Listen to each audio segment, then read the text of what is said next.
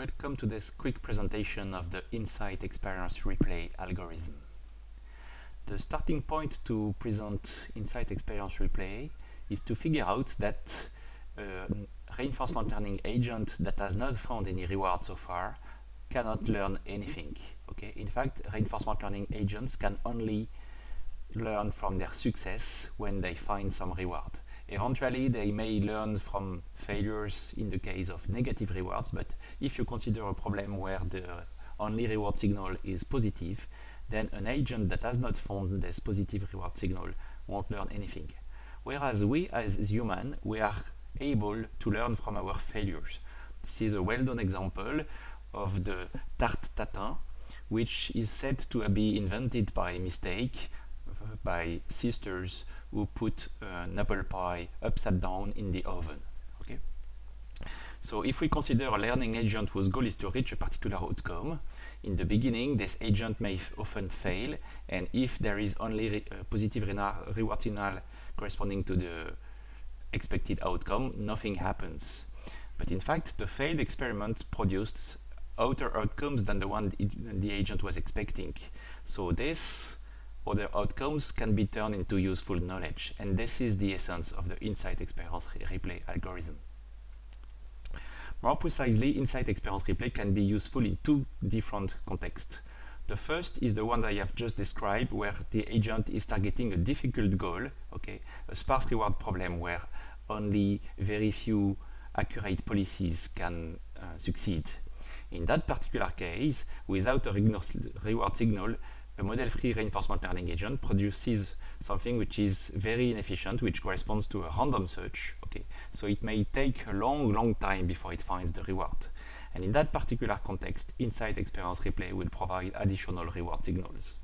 The other case where Hindsight Experience Replay can help is the following, where the agent is targeting many goals at the same time. So this is the multitask or the multi-goal context, which is a lot studied at the moment.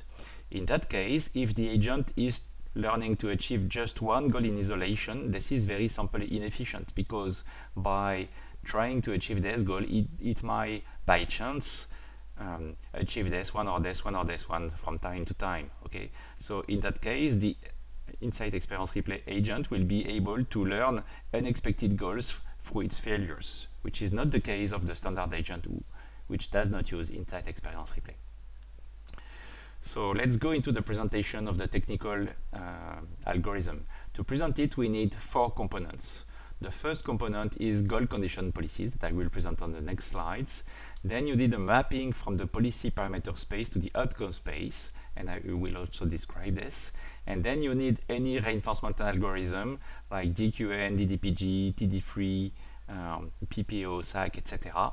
And you need that this reinforcement learning algorithm uses a replay buffer, but in that particular case you will use a special case of replay buffer where you put some goal and you can substitute a goal by a different one. So first, let's see goal condition policies. Forget an instant about the red things. What you see in black corresponds to the architecture of a DQN network or to the architecture of a DDPG network. So you can turn those architectures into goal condition policies just by adding some goal information into the representation of the agent. More precisely, instead of just considering the state, you will consider the state and the goal, okay, as some kind of extended state, okay. And you will try to, in the case of an extended DQN, you will try to evaluate the value of performing one particular action if your state was this one and your goal was this one. Okay, and the idea is that with such a network, if you change the goal, you may eventually be able to generalize over different goals. And the same for DDPG.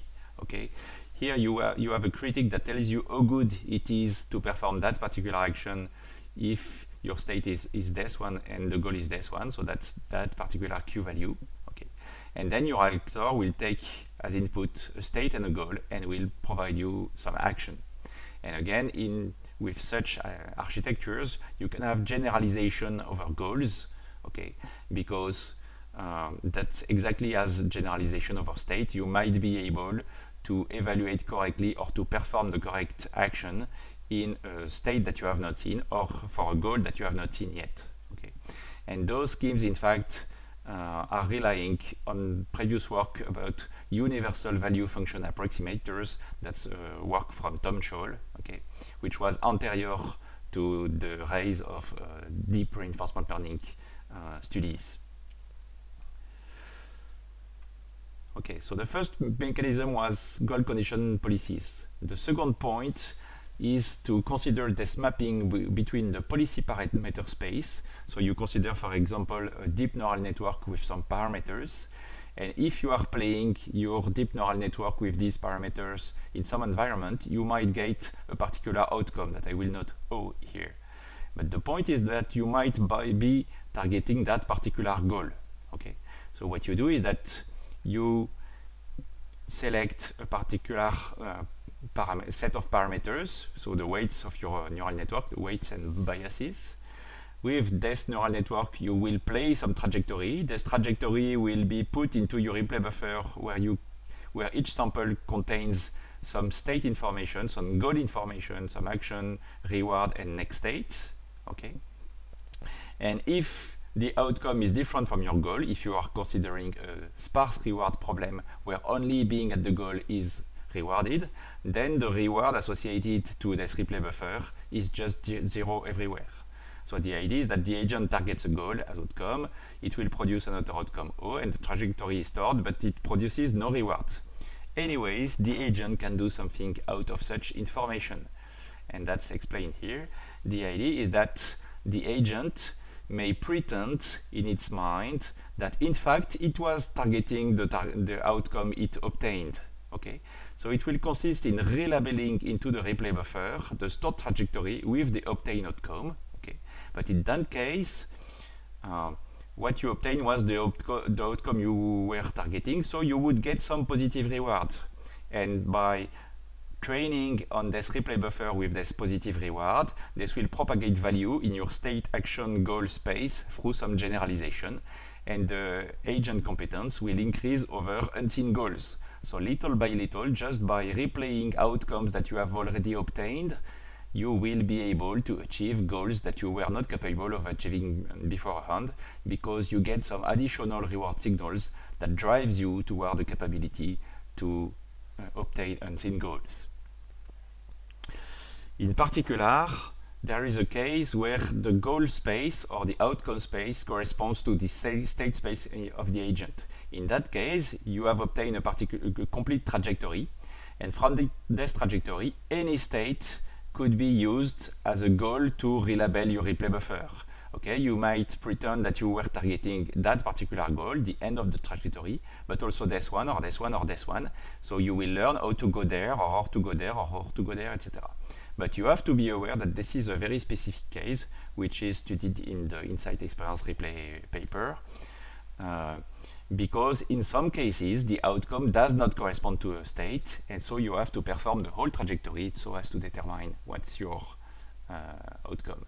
And also, if you can consider so many goals, then you get a trade-off between replaying more goals and trying more new actions. So if you just get one trajectory and you train a lot with this trajectory, maybe you won't see enough new information, so you might rather try to achieve completely different goals rather than replaying this trajectory many often. So if you play this trajectory too often, you might be overfitting to those particular replays. Finally, let's see the properties of this Hindsight Experience Replay mechanism. So the first point is that it looks like a model-based process, but you don't have a model of your MDP. Okay? Model-based reinforcement learning corresponds to the idea when the agent, while it is acting in its environment, is trying to record what's happening. So it's recording the transition function of the underlying MDP. So for instance, this rat would be trying to put into its head a map of the maze. So then having this model, so this model of the transition function and of the reward function, it will be capable of just in its mind finding the right plan to decide what to do. Okay, we believe that animals are able to do such things. Okay, we know that animals are able even to do such things. Okay, and in the case of Hindsight Experience Replay, very similarly, you can see that the agent is capable of replaying in its head the trajectories that it has performed by changing the goal. So it's more or less trying new goal in its head and figuring out how to achieve different goals this way. So that's a little different from model-based reinforcement learning, but this has very similar properties. A second point is that Hindsight Experience Replay provides a form of implicit curriculum learning, because the trajectories you will play in the beginning are probably the easiest one, because that's the one that you can get from a random policy, for instance. So you will first learn to achieve the easiest goals, and then by replaying with these goals, you will be able to learn to achieve more and more difficult goals. And moving from easy goals to more difficult goals is a form of curriculum learning. Okay.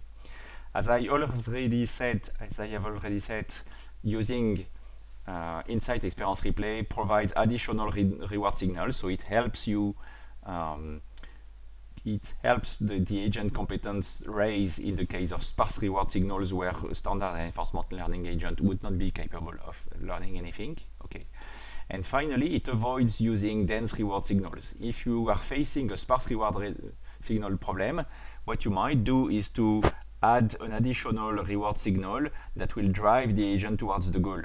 But this additional reward signal might be deceptive. For instance, if you take this agent and the only reward is if you get out of the maze, you might add a dense reward signal that tells you that it's better to be closer to the goal.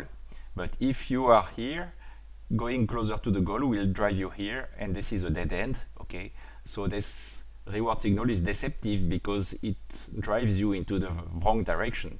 And using sparse reward signals and Hindsight Experience Replay is a good way to avoid those problems with deceptive dense reward signals. If you want to know more about Hindsight Experience Replay, you might have a look at a few recent papers that use it. So a first instance is the Curious architecture from Cédric Collat and a few colleagues. Okay. And in this particular work, Cédric was combining achieving many goals. So that's the case of using Hindsight Experience Replay for using many goals, but it was also using learning to achieve different modules, so different big functions with these goals. Okay, and you can see in the architectures that here you have a goal substitution component, which is the one which is responsible for replaying trajectories with different goals. I won't go into the details, and let's say that Curious is specific case of a more general framework which is called intrinsically motivated goal exploration processes, which is published in that particular paper. And there are also a few very recent papers about Hindsight Experience Replay. One is rewriting history with inverse reinforcement learning, where the idea is that in what I have presented to you so far, we generally consider that this is the agent who sets its own goal, but if you want to imitate another agent, you don't know exactly what its goal was. So you might use inverse reinforcement learning to infer what was the goal of the agent when performing a particular trajectory. And by this inference process, you can get a list of potential goals, and you will be able afterwards to relabel the experience you have collected with different trajectories with these different goals, and this will help you learn how to achieve many tasks just by using Hindsight Experience Replay with this inverse reinforcement learning mechanism. And you have also the generalized insight for reinforcement learning paper that provides some generalization about the way to acquire the signal in Hindsight reinforcement learning, and that's this paper, and if you look at it, you will find many more recent references about Hindsight Experience Replay. So thank you for listening, and don't hesitate to send questions at this address email.